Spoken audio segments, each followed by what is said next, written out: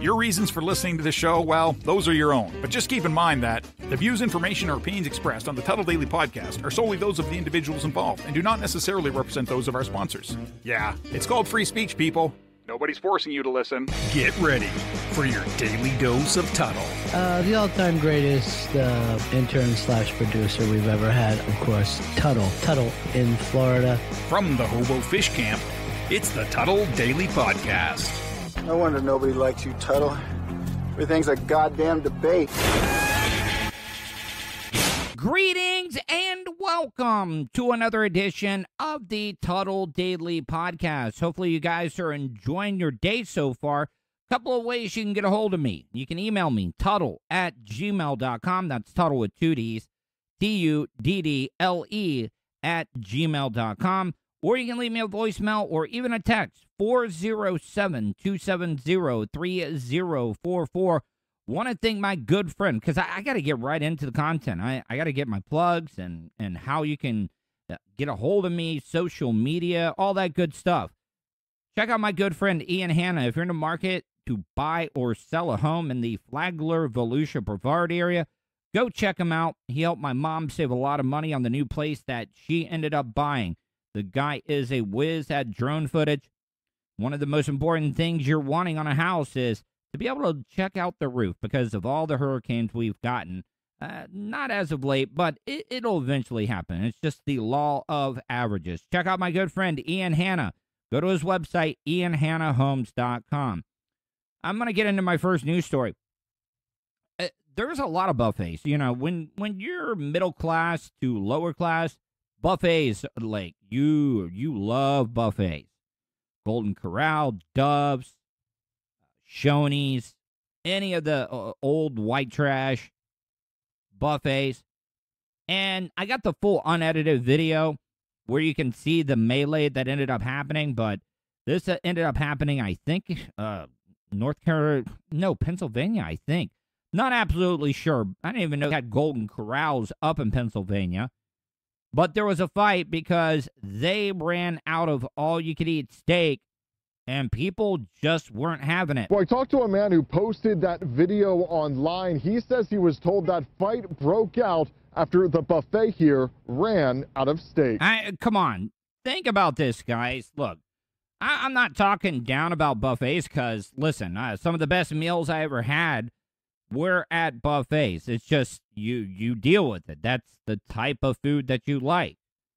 I mean, if you come from a rich family and you're used to eating, grade A, some of the best meat, cooked the best, that's what you're used to. But when you're middle class, blue collar, like I was growing up, my family growing up, a lot of people here in the United States, you're like, all right, steak is steak. And if they promise me all I could eat steak and it's not there, I'm ready to throw down. Now, looking back on it, though, like, I don't think it was worth this big, like, catastrophe all over running out of steak. And this all needs to go back on the Golden Corral. Come on. Stop skimping on the steak. You need to be bringing plates of steak out every 10 to 15 minutes to make sure that we don't have a steak gate like we had here. Video shared with Eyewitness News shows punches being thrown and high chairs flying as a fight breaks out inside the Golden Corral in Bensalem Friday evening. Once again, like I said, go to any of my social media, twitter.com/Tuttle, facebook.com/Tuttle, instagram.com/Tuttle. It's all up there. You'll be able to see the unedited video. Just go there. Very easy to find. It's you know what? I'll even pin it. I'll pin it at the top of all my social media platforms. But yes, the unedited video is there. And I got to tell you, high chairs, booster chairs, just wooden chairs, bar stools, they were all being thrown. It was absolute mayhem. This was like a straight up table, ladder, and chair match that you would see in the WWE. Bensalem police confirm the brawl may have involved more than 40 people and happened following an argument among some customers. Officers are still looking into what caused the argument. I've never seen nothing like that in Golden Corral before. Once again, proof that the news gets the most dumb people that they obviously can. I've never seen nothing like it. Well, that means that you have, because it's a straight up double negative all day. Never have I. No, I've never seen nothing like this. Cute. This man who used to work at the Bensalem Golden Corral says he was told by a current employee about the initial altercation. From what I heard, it was over steak. Apparently somebody cut in line. His friend heard the same details. There was a shortage of steak, and yeah, two parties were involved. I know, man. This whole news story is like, it sounds like the script for a South Park episode, if I'm just being honest. This is a straight up, I would almost guarantee you that the creators of South Park will do a Golden Corral Steak Gate Mayhem Royal Rumble event. Because this is all buffet steak. We're not even talking about prime rib here. We're probably talking about skirt steak. So no fat on it at all. Tough as hell. I mean, good luck if you're an elderly person that has dentures. There's no way you're getting through some of that meat. But just like I said, when you're used to eating garbage steak, you will fight over garbage steak. Take a close listen, and a man can be heard saying, "All I wanted was some steak." By the way, this did happen on a Friday, and that guy just saying, "All I wanted was some steak." This guy's probably been, when you get to a certain age, I'm not saying you've given up on life, but you're just complacent. You're complacent. You work a job you hate. Your boss is a complete a-hole. He's riding your ass. You're working a lot of hours. Maybe you're not even getting paid for because they're not paying overtime. And the only thing that keeps you going through the whole entire week, come home, your kids are being little bastards, your wife just bitching at you, not giving you any sex, because he says or she says that you're not being the husband that she thought you were going to be. And the only thing that's keeping you through, the only thing that is keeping you from going postal, the only thing that's keeping you from driving into work or coming home from work and driving on into head-on traffic, going the wrong way.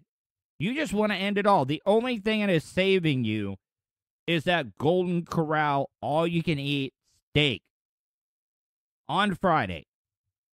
And you can't even get that because they ran out of steak. And now everybody's throwing chairs.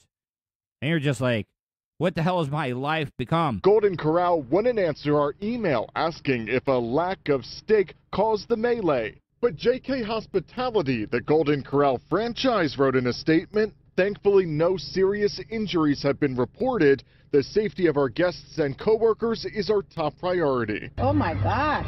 Meantime, people we showed the video to blame the customers. Not respect for people or for property or anything. Disgusted that people would even do that in a public place when there's... Oh, yeah. I mean, it is highly disrespectful what these people did, but let's be honest. The people that this news crew, this reporter talked to, they get mad about everything.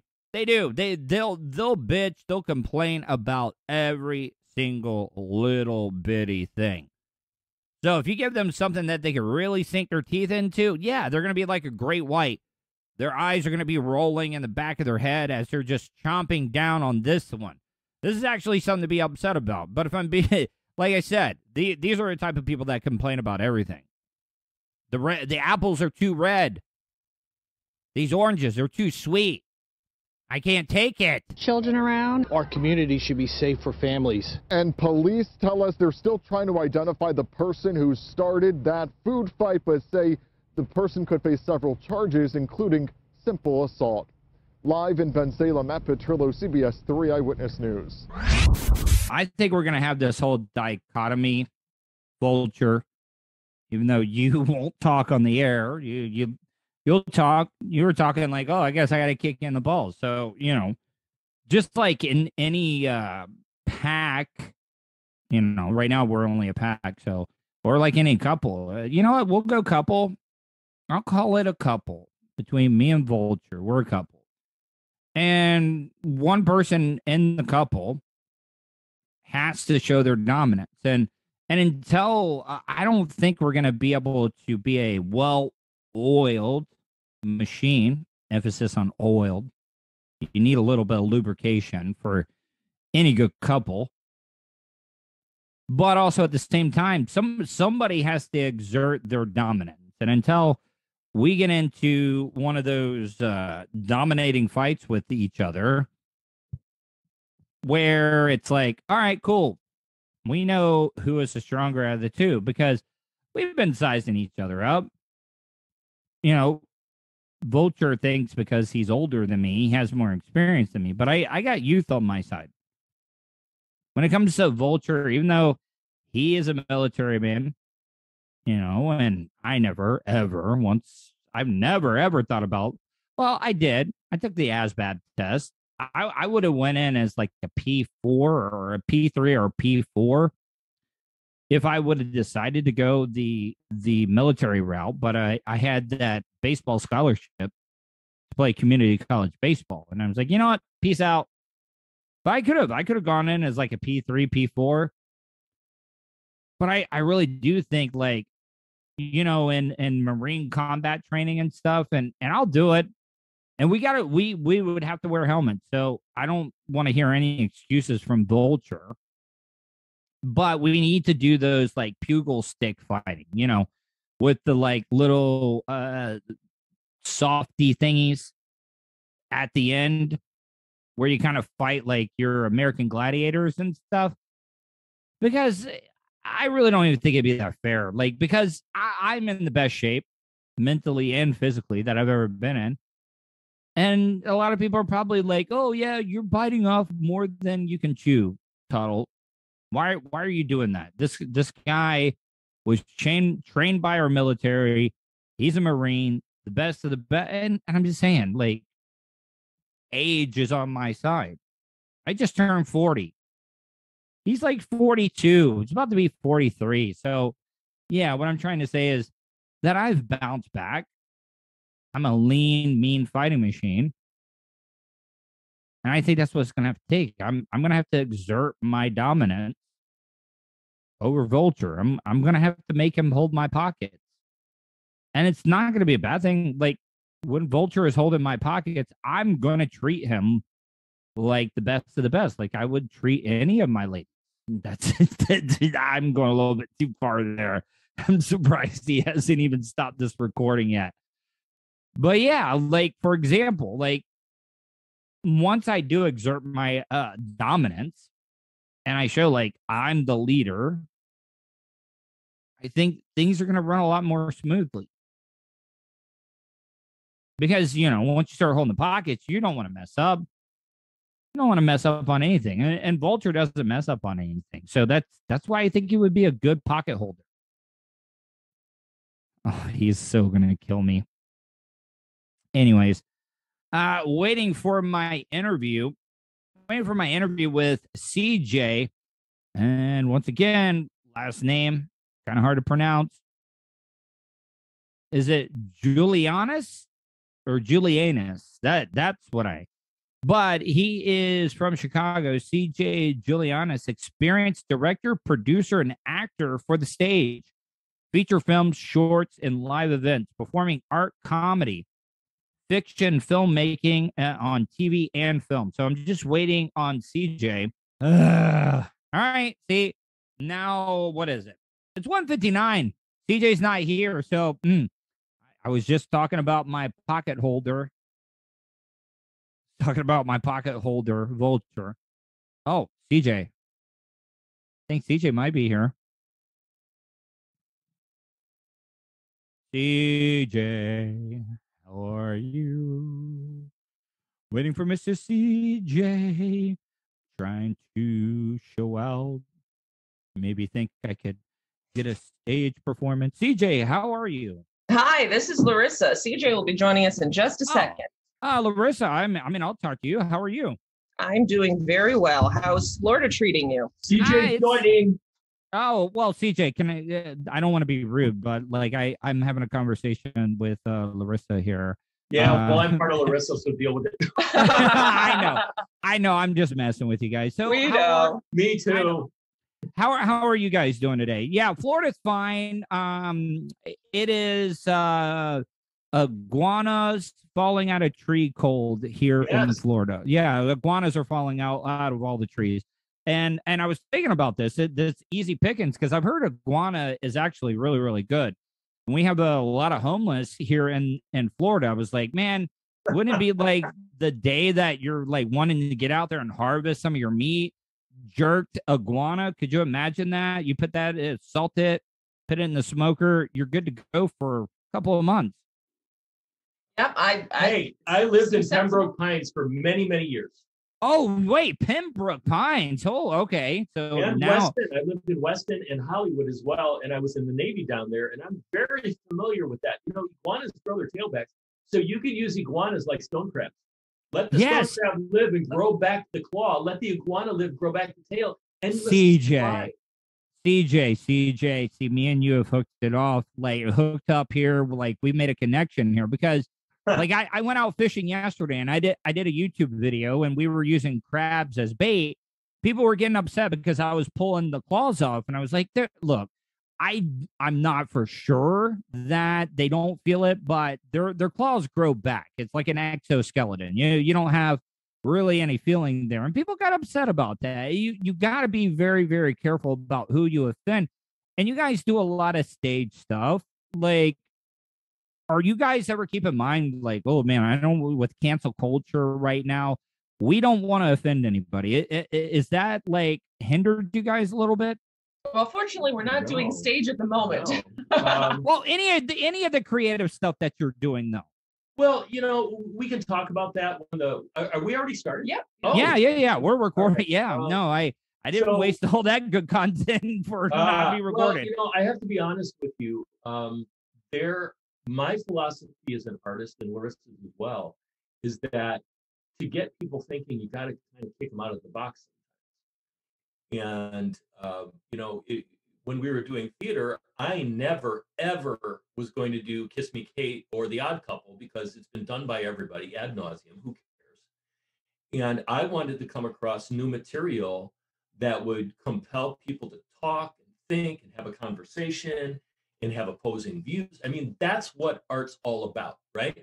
Yeah. We want to create art that's open-ended enough to where people can come to their own conclusions, and we're not force-feeding people what they should think, but instead give people information that allows them to think for themselves and to come to their own conclusions. So that is what good art is. And now, as a fisherman, I just want to tell you, Gulp makes imitation crabs that are impregnated with scent that work really, really well. Man, CJ, I got to tell you, man, like you would think all these people that are in film and stage and all that, they're all Hollywooded, but like you're talking my language. You're definitely talking Florida language. Excuse me. Before we get into the interview, CJ and Lorissa, correct? Lorissa, how are you? Yes. All right. So before we get into the rest of the interview, tell my audience a little bit about yourselves and your backgrounds and what you're currently working on right now. Website, where can they find out any of the content you guys are working on? All right. Well, do you have a name for your listeners? Are they the Tuddle'S? I call them supporters. You know, a lot of people like to call them, people that downloaders or listeners and stuff. And I'm a big football fan, English football, but for my American, soccer. Yeah. They call their fans supporters because they're just as important to what I do. Without them, word of mouth and talking about it on social media and stuff. That's why I've always preferred to call the people that consume my content supporters, because without them.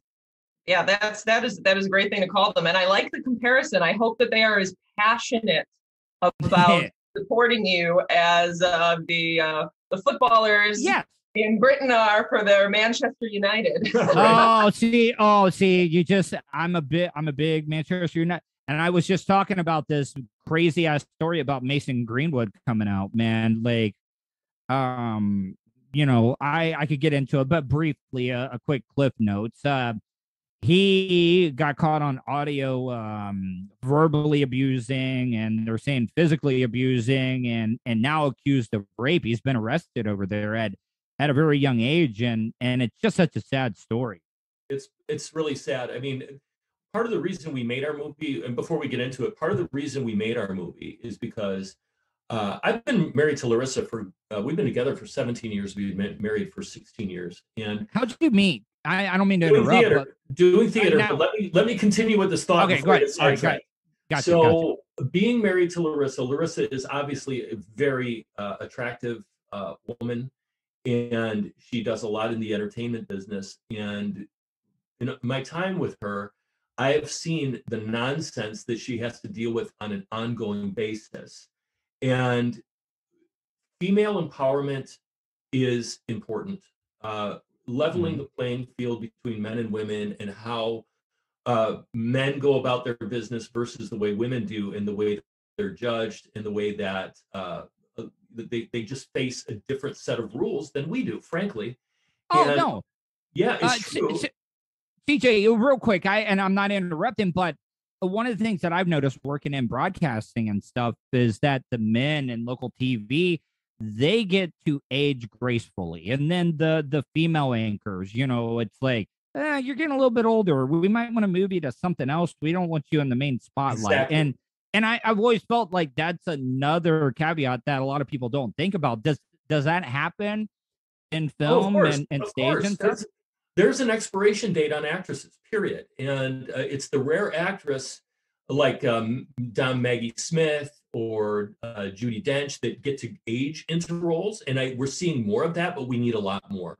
But to back to my original thought is, we need to, as men, we need to embrace the power that women bring into our lives, because women have a different set of skills that men just don't. And when we work together and we realize that there's a yin and a yang with men and women, and if we embrace the yin to our yang, we're going to make the world a better place. So I'm going to let Lorissa continue with giving an introduction about her. Yeah.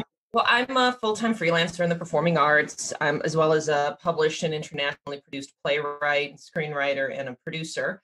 As a SAG-AFTRA actor, I've appeared on The Bold and the Beautiful, Chicago PD, and I've worked on video. Whoa. Chicago PD. Okay, so my dad just recently passed away 7 months ago. I'm not saying that like it's a good thing. I'm not saying that it's a good thing, but we love Chicago PD. Like, we love the detective Hank Voight. He's such a badass. So I gotta tell, did you play a thug, a drug addict, a hooker, or what? Did you play an officer? Maybe I'm stereotyping by saying that in the first place. Well, I was just in the season 1 playing the poor Ukrainian who finds dead bodies. I remember that episode. Oof. But who I think you'll really recognize would be the leading man in our film, our romantic comedy, Mickey O'Sullivan. He was a recurring character, a cop on Chicago PD. He plays Tom Doyle on Chicago PD. Oh, he doesn't. Oh, okay. He's in our movie. So it's clear you haven't watched our movie. You need to get on the stick there, duder. Oh, okay. All right. Listen. I'll admit to it, but I'll be open and honest with you. You guys do a lot of acting. People have method acting, and I'm kind of like a method type podcaster / radio. Like, I like my interviews. Like, I like to go in knowing the bare minimum. I like to know what's going on. But because I'll tell you why. One of the first mistakes I made as an intern when I started in radio, I brought a guest into the studio before we were on the air, and the host yelled at me. It was like, you can never recreate that magic of that first meeting. And I like my interviews to be like real life conversations.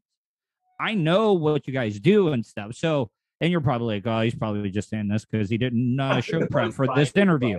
But no, that's how I like to do my interviews. It might seem lame, but that's just the way that I've always done them. But I do now. I want to see the film. We want you to see the film. We want all your listeners to see the film. It's averaging 4.5 stars out of 5 on Prime right now, with hundreds and hundreds of positive reviews. We were just actually named one of the best independent films of 2021 by a film critic of the Kansas City Film Critics Circle. We're really proud of it, and it includes. If you want to watch our movie is great entertainment and get belly laughs out of it, you're a comedian. Belly laughs are important. I always feel like I like drama though. I love drama though. That's in there too. So we basically transition from comedy to drama and back again multiple times in this film. And that's a hard balance, right? I mean, yep. It's a fun tightrope to walk though, especially when you can do it well. And because the juxtaposition, when you have those dramatic moments that can really touch you, but then you go back to comedy, it makes the laughs that much stronger because of the juxtaposition between the seriousness that just came before. And I think it's a better representation of how life is, because life isn't all melodrama all the time. It's not. And it isn't all light, funny goofiness all the time. It's both. And how better to connect with people than to, in a larger than life way, portray the emotions they feel going through a relationship or a period of their lives. Yeah. No, I think you bring up a great point because, like with a lot of the social issues and, people being like, stuffed away and not having a lot of interactions, I know that I'm guilty of this when it, drama sometimes correlates with uncomfortable situations. Okay. Mm-hmm. And I know like when I'm in uncomfortable situations, I like to make the uncomfortable jokes or, just to try to lighten things up. And I think that, am I right or wrong by saying I think that's how a lot of people feel sometimes. They don't like uncomfortable situations. And it's also a specific skill. I have that ability, like you, to see a situation for what it. When I was in the military, I always was. I generally had a platoon that I led, and so I'm really able to recognize. And that was the Navy, right? So you were leading a bunch of seamen, right? Yep. Gotcha. I was a petty officer in the Navy, and but I'm able to recognize, certain situations, whether they be passive aggressive or completely aggressive, and try to address them with either snark or humor, and that hopefully diffuses the situation. But other people don't have those skills. Other people, you'll think of what you should have said an hour later or in the middle of the night when you wake up. Oh, I should have said that. Yeah. A lot of people are like that, and it's a skill that gets developed over the long term, and I'm lucky enough to where I've got that. Larissa is not quite as good at that. I think it's also formative years and how you deal with conflict in the family. What's the age difference between you guys? A lot.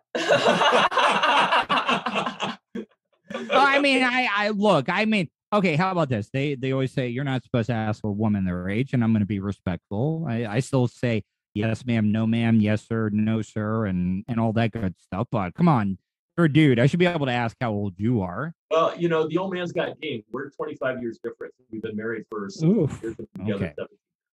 Either you are very like romantic, you're very in touch with your feelings, good looking guy, or just a massive penis, maybe. That's, I'm sorry. All right, all right, so you guys have all done stage though, and you guys have done this movie.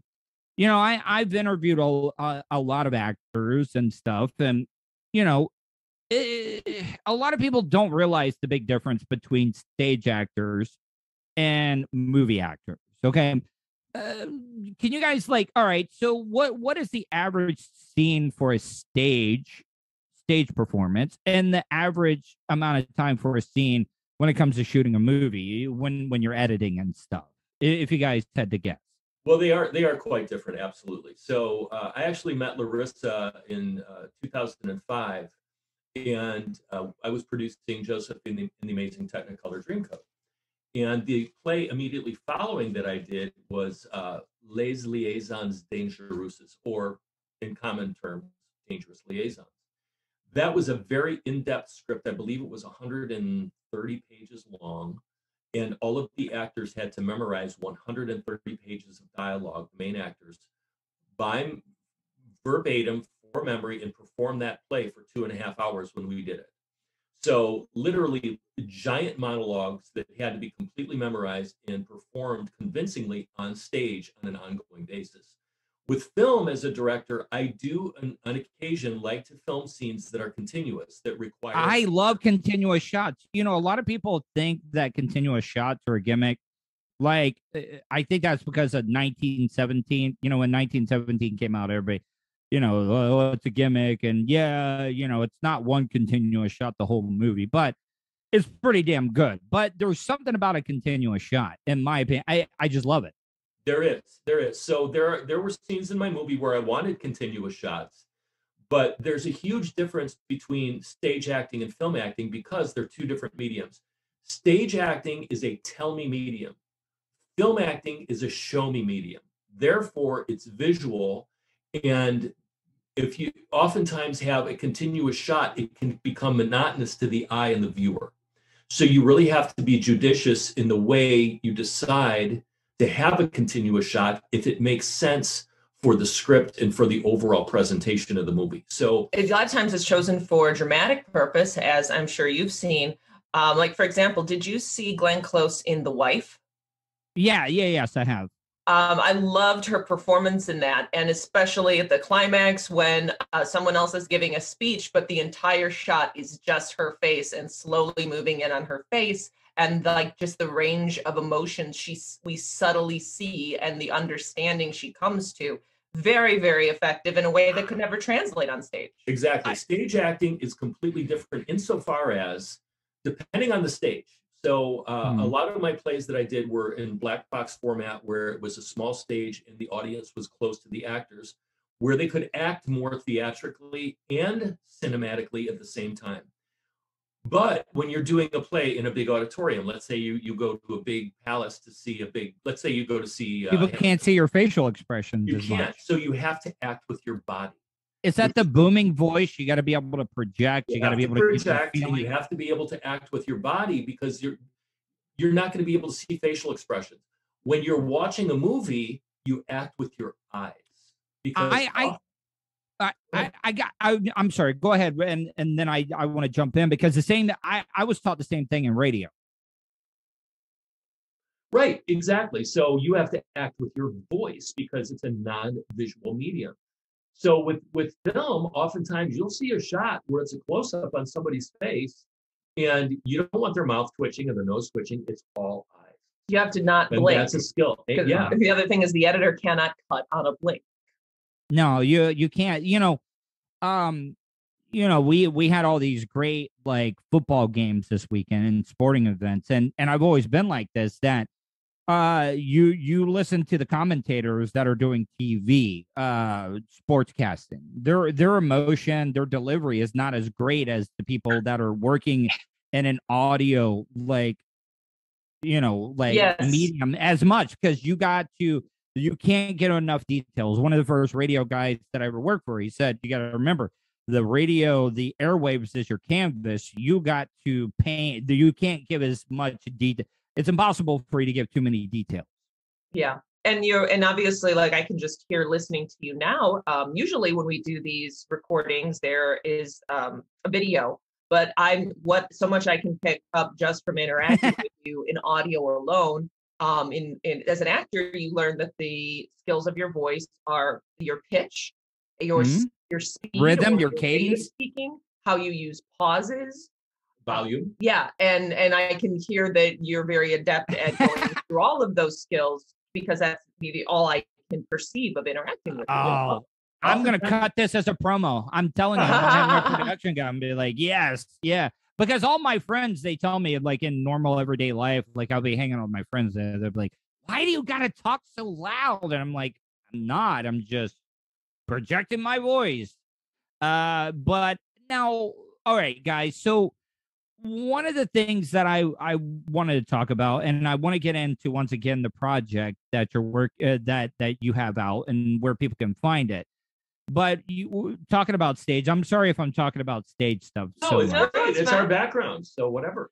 What is one of the most uncomfortable moments that you guys can remember where somebody just completely like fumbled the line? Yeah, here's one. Okay, but also the biggest like save / ad lib, like where it got completely off the rails, but Somehow they saved it.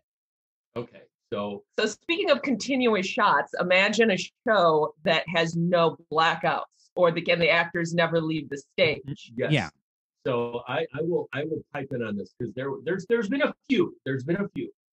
So I had one show. It was called God of Carnage, and it was made into a movie several years ago, directed by Roman Polanski, and it was just called Carnage. Oh, I mean, a lot of people, they got mixed reviews on Roman Polanski. They did not like the movie because the movie departed from what the script was in the stage version, and that happens a lot.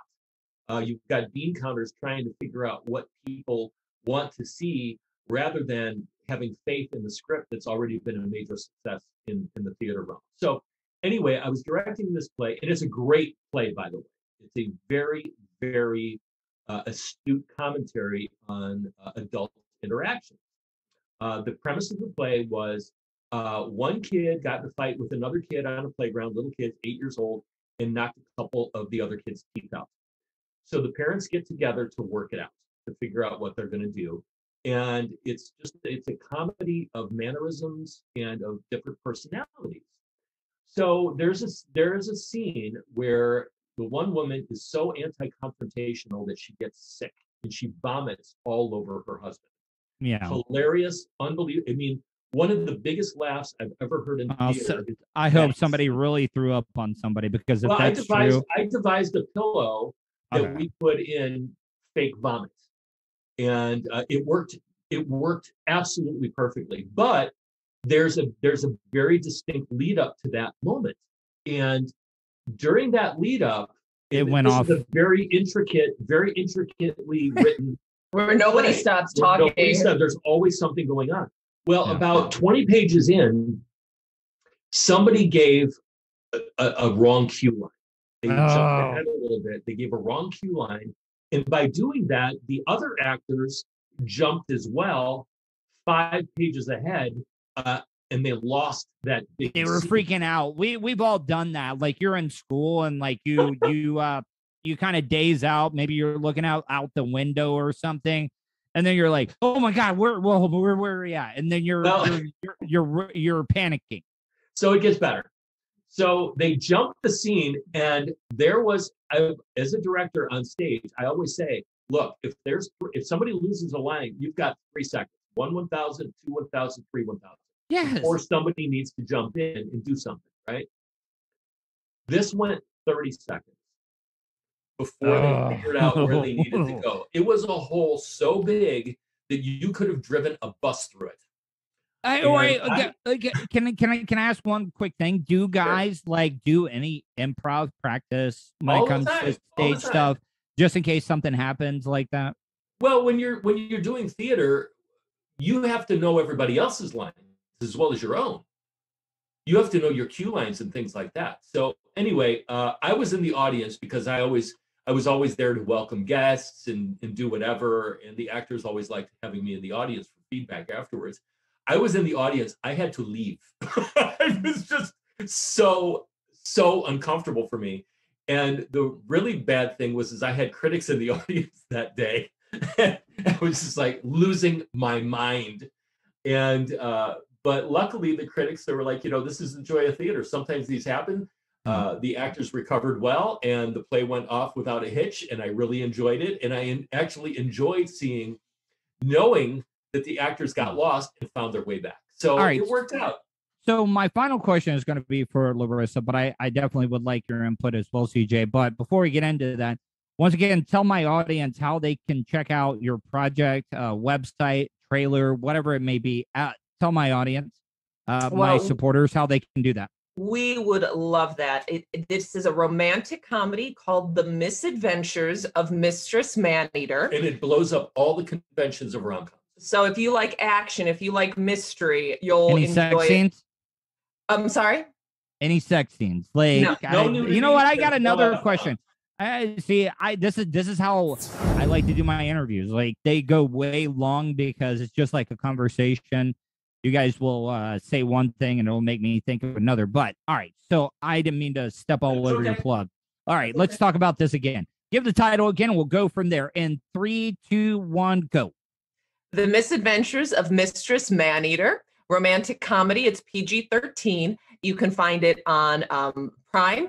You can find it on Tubi, so it's free if you're a Prime subscriber, or for Tubi, that's totally free with ads. You can also find it Google Play, Apple TV, YouTube TV, IMDb TV. It's everywhere. I think you'll really enjoy it. Got to pay attention. There's a lot going on coming at you fast. Like I said, mystery, action. You got the romance, drama, comedy. I think if you like a movie that makes you think, and one that you're not going to tune out to out of boredom, you'll enjoy it. So, all right, so I'm gonna watch this, and I mean, do you guys mind if because I do YouTube like exclusive stuff, so this is gonna be for my podcast. Like, can I review it on YouTube? And I know that I'm gonna like it from just talking to you and your personalities and the way you carry yourself. And so I'm really excited about doing that, and maybe I can have you on again. And you know what, it might be actually more interesting to have you two on while I'm doing the review itself, because it could get uncomfortable. Who knows? Like, I could say something and then, I mean, what movie reviewer is going to offer be like, look, I'm going to give you an open forum 50-50. Like, I will review the film itself, and then, you know, like anything that I don't understand, you guys can jump in and kind of correct me and help me understand. Maybe I'm just too dumb and I didn't get it. Well, I don't think I would never go that far. I know that. I'm being extreme when I say that. But I think it would be great. I think it would be great content. The thing about our movie, and this is Lorissa wrote this script, and I didn't. Wow, Lorissa. Oh yeah, Lorissa. How long did it take you? Well, I have a degree in screenwriting, and like I said, I'm a published and produced playwright. CJ has produced or directed much of my work on stage in the past. The first draft came out in 2014, so that just shows you how. That was the year I got divorced. I'm so sorry. I know. I'm sorry. Once again, uncomfortable comments. I like to do that, so I apologize. Well, let me go back to my original thought before I forget. Okay. The script as it exists, it's great for comedy. I mean, if you just want to watch something and get laughs out of it, it's there. But a lot of people, they like to watch films for deeper meanings. If they're looking for literary aspects, allegory, metaphor, deeper social issues, they're all there. And that's what attracted me to this. I'm going to hand back to Lorissa. Well, yeah, Lorissa. I write what I want to see more of, because I'm a really picky movie viewer. I've, loved movies my whole life, watched my movies my whole life.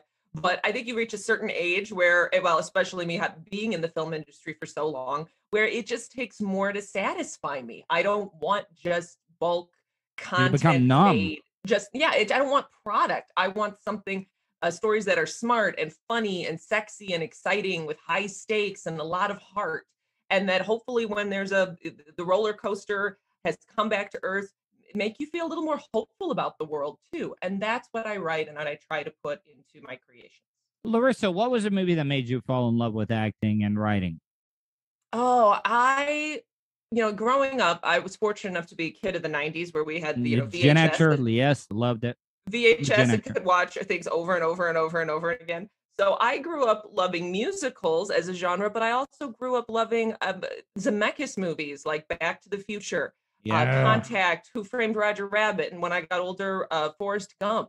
I loved the classics, or what's now is considered classics, that everybody knew when I was growing up, like Terminator, like Tarantino, The Reservoir, any of those independent films you saw come out. Exactly. Now, one of my last questions. So I know how competitive the radio business is and stage acting and I don't know if it is that way in movies as well too, but you have understudies that you're supposed to fill in and stuff. And we all saw the movie like Black Swan, or Showgirls. You remember Showgirls with the chick from Saved by the Bell. Is there any of that competitive stuff that goes on? It's kind of cutthroat in the business, or is that all just Hollywooded up?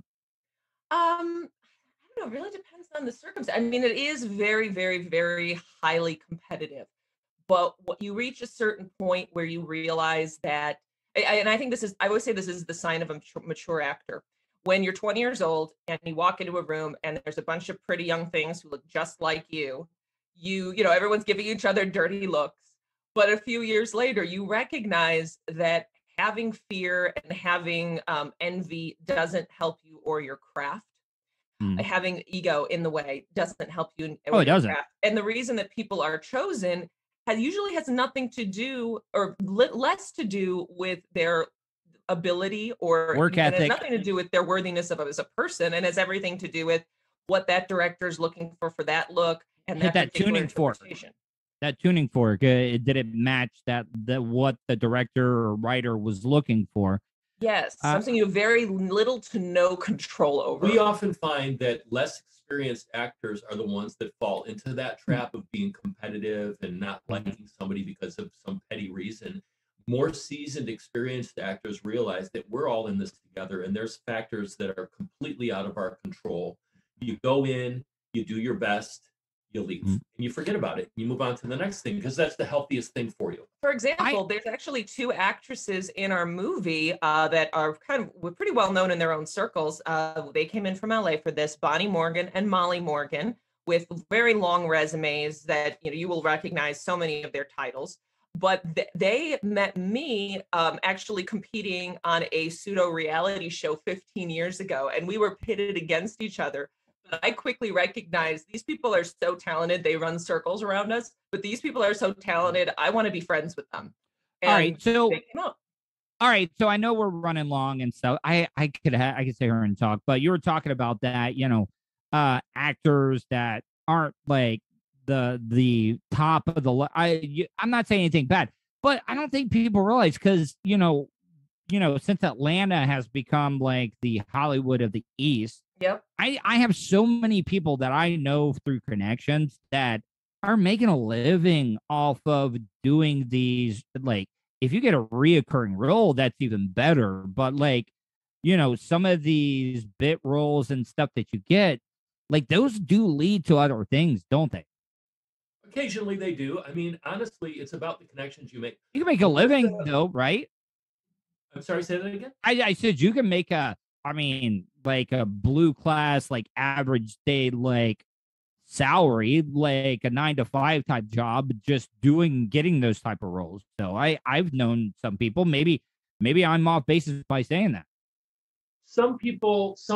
But honestly, the work that comes about is really more from networking and having connections with people who know who you are, what your strengths are, what you can do. And frankly, if they want to be around you, we have discovered, and you probably know this as well, sometimes it's more important to know who you don't want to work with than who you do. Yep. I'm guilty of that. Right? Exactly. Because if you let a cancer into your clubhouse, it can, it can screw everything up. So we were very fortunate. We have a huge cast, 40 actors, and only one of them, I believe, 3 of them I think we hadn't worked with in the past, but we knew 2 of them personally before, we actually began filming. So everybody we chose, it was because we trusted them not only as performers, but as people to be part of our team. Yeah, because you're going to be stuck with these people for a long time. It's very important in theater because you're doing stuff for, 2, 3, 4 months at a time. With movies, it's a little different because an actor comes in, they do their thing, and they're gone. So with movies, it's more your production team because those are the people that you're with every day. All right, so I've been making notes of guests that I have on because I talk to all types of people. I don't turn down any interviews. I like to tell people this. I would rather talk to the regular people, and I'm not saying that's not a bad thing, but of course I would like to have A-listers on, but they're not going to be real with me. And you guys you're the type of guest that I love because you're honest, you're real, you talk about real life scenarios and stuff like that. And I've been making notes about people that I have on. All right, if there's any movie, entertainment news, behind the scenes stuff, these are the type of people I need. So I want to make sure I exchange contact info with you guys, because if there's any, I'll give you an example, the Alec Baldwin stuff on the set of Rust. I think you guys would be great people to have on that are experts, that type of stuff. What what type of, safety precautions and stuff you got to go through when you got, guns on set or prop guns, because I really do think you guys are great. It was a great interview and stuff, and I really do appreciate it. Before I go, once again, tell my supporters how they can check out your website and stuff and check out the movie. Okay, great. So once again, our movie is The Misadventures of Mistress Maneater. It's a romantic comedy that blows up all of the genre conventions, which we're really happy about.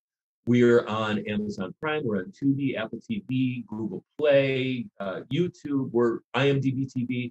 We're averaging 4.5 stars out of 5 on Prime with hundreds and hundreds of really glowing reviews. We were actually just named one of the best independent films of 2021 by Marie Asner of the Kansas City Film Critics Circle. We're very, very proud of our movie, and we think that everybody who watches it will enjoy it for multiple reasons. If you like our movie, please leave us a rating and a review. That's how we get a better placement in the thumbnails and the carousel of these sites. And tell all your friends to watch it if you love it. And if you hate our movie, please tell all your enemies to watch it. And if you want to reach out to us, our handles on Facebook and Instagram are at Mistress Maneater Movie. Yeah, basically all you need to do is Google The Misadventures of Mistress Maneater, and you will have pages and pages and pages of information that you can look at. And that's the show for today. Thanks for listening to the Tuttle Daily Podcast. Hey, don't be a dickhead. Do us a favor. Like, share, and subscribe to the show. Also, check out the Tuttle category at 315live.com. The Tuttle Daily Podcast is brought to you by Starfire Transport, StitchYouUp.com, and PocketPairClub.com. Special thanks to show producer Vulture and co-host Sirach. Show voiceover service is brought to you by jcvoiceover.com and The Little Cheese Show. Download and subscribe to The Little Cheese Show everywhere podcasts are found. If you want to help support the show, go to paypal.me/TuddleOnTheRadio. You have something you want to say? Tuttle@gmail.com or leave a voicemail at 407-270-3044. To follow all Tuddle's social media, go to Tuttle.net. That's Tuttle with 2Ds.net.